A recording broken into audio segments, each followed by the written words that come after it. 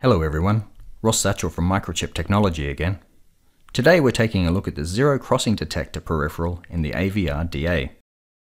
The AVR-DA family of MCUs has a new feature not previously seen in AVRs, the zero crossing detector, or ZCD.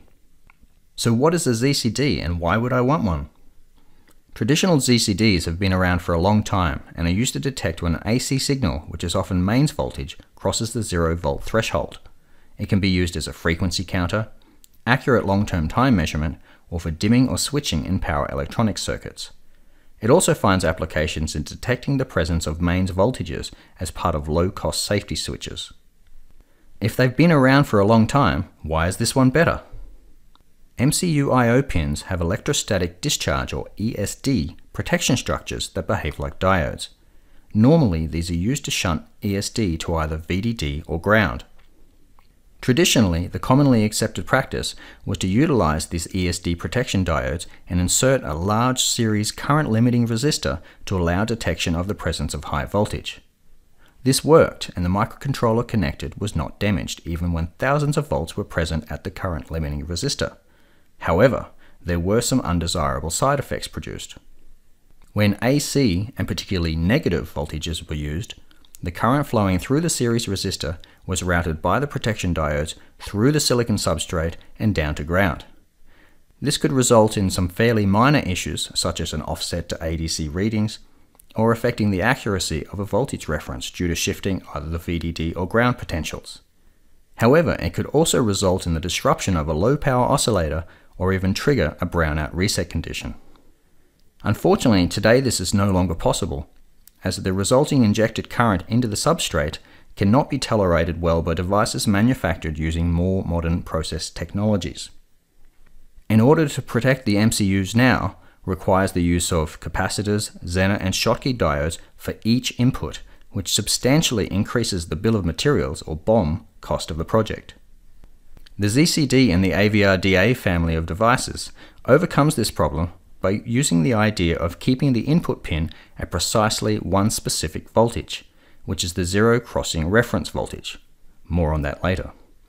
Rather than just within the normal voltage range.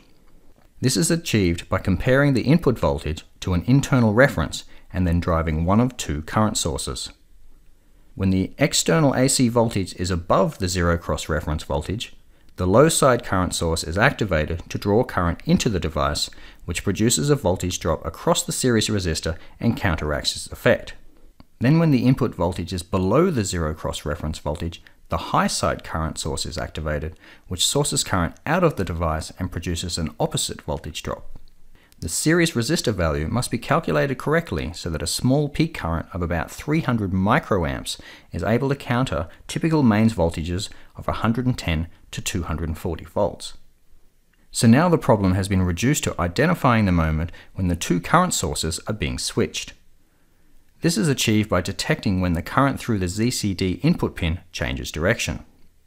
It's important to note that the zero cross reference voltage is not actually 0 volts, it's about 0.8 volts. If it's a zero crossing detector, why is it detecting at about 0.8 volts? It would make the AVR-DA much more expensive and have much higher power consumption to have a ZCD that detects at exactly 0 volts. As a result, 0.8 volts is about as low as the process technology allows without introducing charge pumps, which are expensive and consume far more current.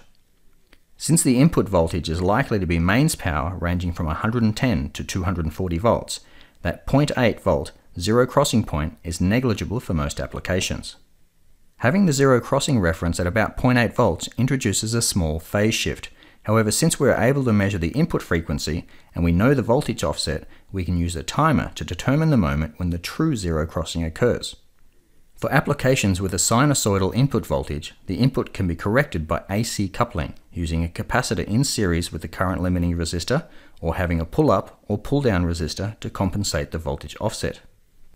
The ZCD module also includes a status bit to determine when the current source or sink is active, so we can easily determine whether the input signal is currently positive or negative.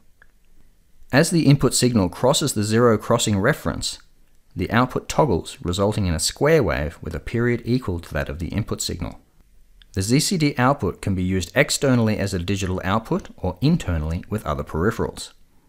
Additionally, the ZCD peripheral can be used to trigger events or interrupts on rising edges, falling edges, or both, and the polarity of the output can even be inverted.